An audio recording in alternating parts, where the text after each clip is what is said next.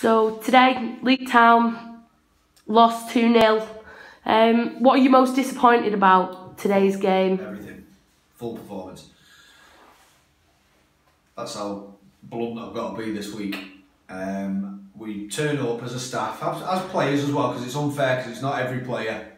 We work on stuff and it does not involve lumping the ball long. And I've just watched us do that for an hour. And it's not good enough. So it's not acceptable, it's not good enough, there'll be a big change over the next 7 days.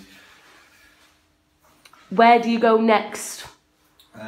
What's got to change? I think we're going to have to change a couple of personnel, not in the sense of people leaving the club, but in the sense of people are going to have to come outside, people are going to have to sit on their hands now in the dugout for a bit. We absolutely play on set up on a policy of you earn and keep your shirt, and to be honest with you, there was 7 I could probably take outside after today. For the first time since I've been the manager of the club, I'm embarrassed. I'm not prepared to say that again in the future. Who do you think you need to bring back into this squad to make it better than what you had to watch today? I think, look, and this isn't aimed at the players that are playing in their positions, but I do think not having Adam Jones, not having Steve Mason, the two massive players in terms of experience, quality, know-how and information taking, so they are massive losses. But to be fair, Kieran Nolan's come in and been outstanding. He's not had his best game today, and he'll be the first one to admit that, but he's not one of the lads that I think he needs to come out the side. Deck Evans has been consistently outstanding and probably been the best player for the club this season. So like I say, it's not a negative impact on them two, or a negative comment on them two. It's just that they're two lads that I do feel that when we get back in the side, I think we'll see a bit of a different group.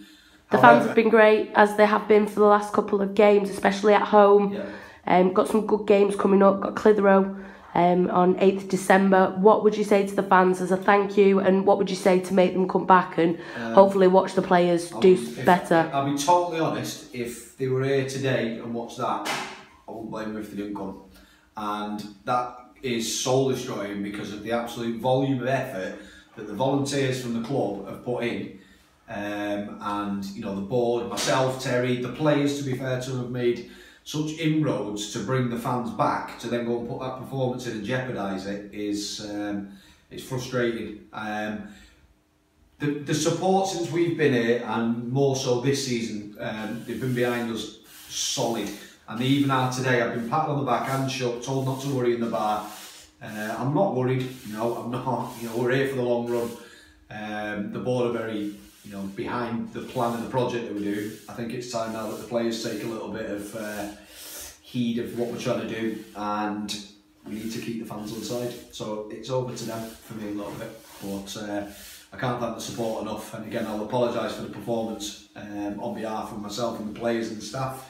And I can assure you it won't happen again, and that'll be the last time you see a long ball game here.